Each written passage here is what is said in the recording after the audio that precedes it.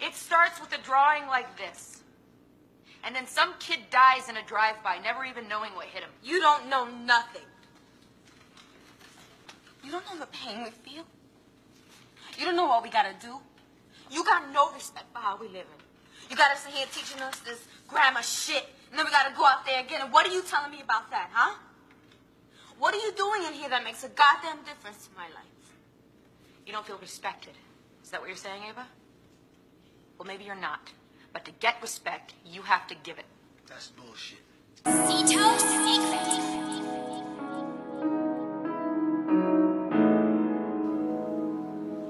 What? Why should I give my respect to you? Because you're a teacher. I don't know you. How do I know you're not a liar standing up there? How do I know you're not a bad person standing up there? I'm not just going to give you my respect because you're called a teacher. White people always wanting their respect like they deserve it for free.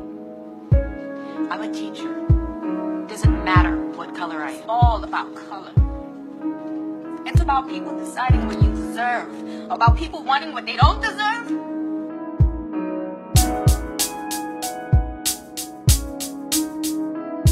You hate me? Yeah.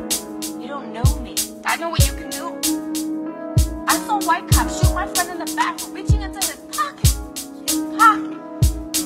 I saw white cops break into my house and take my father for no reason except because they feel like it.